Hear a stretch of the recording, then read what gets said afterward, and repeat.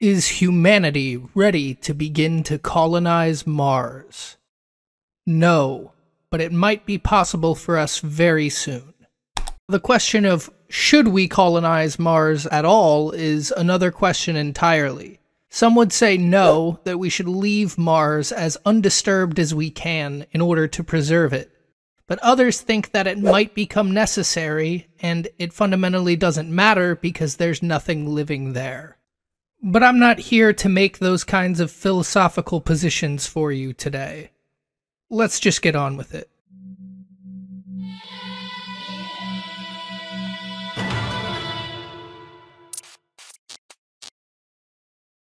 While not as implausible as something like a shrink ray, the poster boy of sci-fi magic, there are still many significant barriers that we will need to overcome in order to realize this sci-fi dream.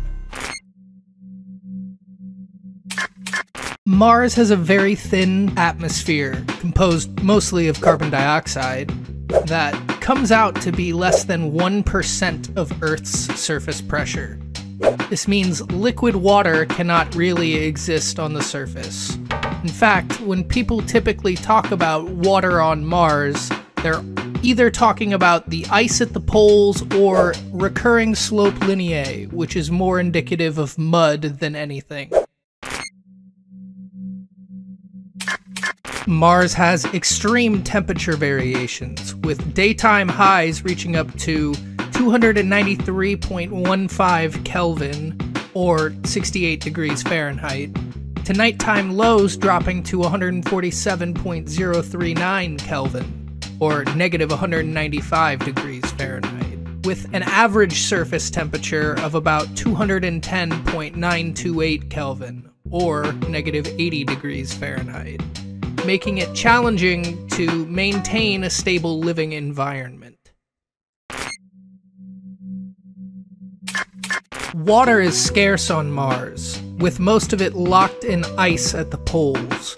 Extracting and purifying water would be a significant challenge, and this would likely force humans to have to set up camp in the coldest regions of Mars, exacerbating the problem of the extreme temperatures. Mars doesn't have any tectonic or geomagnetic activity, which means no earthquakes, which is kinda cool, but is kind of undercut by the fact that that also means we don't have a magnetic field, which means no Van Allen belts, which further means that we have no protection from cosmic rays, ionizing radiation, or other deadly cosmic hazards. We would therefore need to have some pretty good shielding technology. Ideally, that is lightweight enough for it to be worth carrying all the way across space. Mars has massive dust storms that can last for weeks or even months, spanning the planet and blocking sunlight. These storms can damage equipment, reduce solar power efficiency, and potentially be lethal in their own right, not to mention the presence of toxic chemicals in the soil of Mars.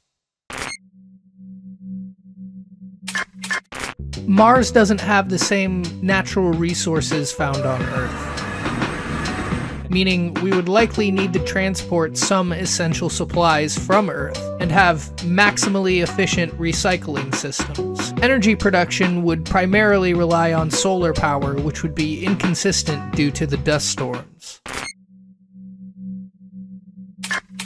Mars has gravity, but only about 38% of Earth's gravity. This lowered gravity, despite being super fun to play around in, Wait, stop! Hold on! I want to talk! Are you using your timeout? I get a timeout?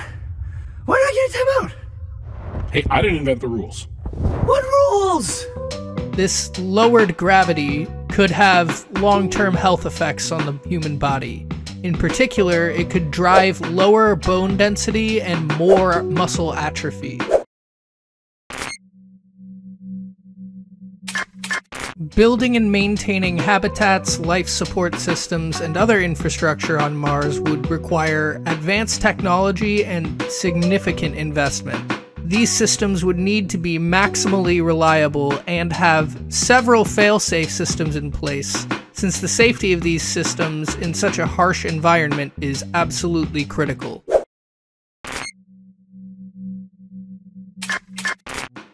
Mars is very far away from Earth. Depending on orbital positions, it can be up to 400+ million kilometers away. This means long communication delays and extended isolation. The psychological impact of isolation, confinement, and the looming threat of death promised by the harsh environment surrounding you could be a little bit devastating.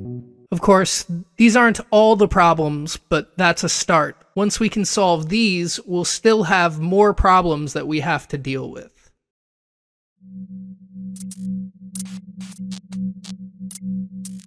Organizations like NASA and SpaceX are currently working on these problems, and they both have ambitious plans.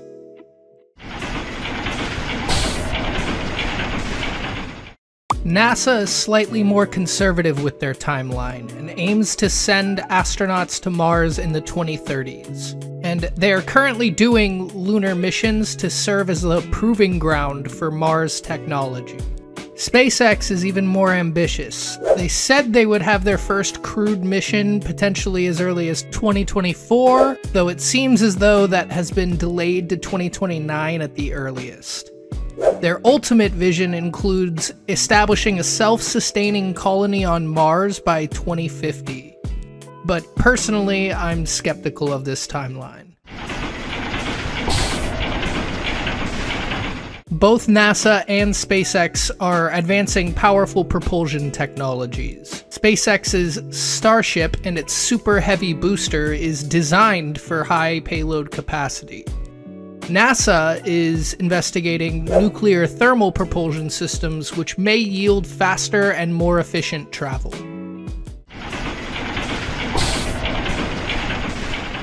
NASA is currently developing very advanced life support systems, which will first be tested on the moon, but these technologies aim to provide safe living conditions in the harsh Martian environment.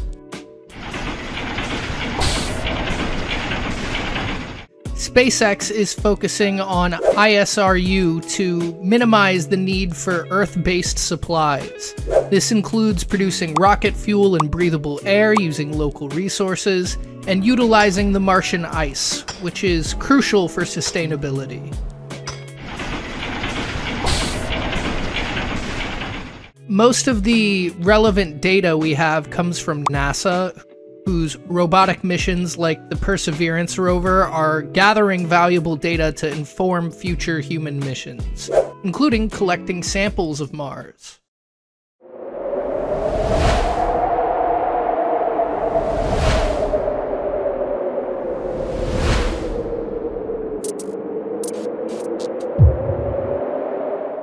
Another conceivable idea is that we could try to terraform Mars. Terraforming is the process of making a planet more habitable.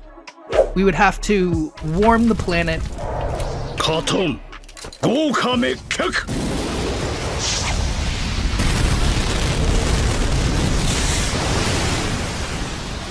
or transform its atmosphere, activate its core, stuff like that. But we don't really have a lot of practical solutions that don't carry significant consequences. While it's a nice idea, it can't really be done. The sheer magnitude of what would need to be done to terraform all of Mars implies that it's a far more distant goal than simply setting up a habitable colony. Not to mention the moral, ethical, and legal debate that needs to be had about doing it. We might not ever figure out terraforming. It might remain a theoretical endeavor indefinitely. But until we do, we have a set of problems, and we're working to overcome them. But until that day comes, the quest of conquering Mars will remain a not-so-distant idea.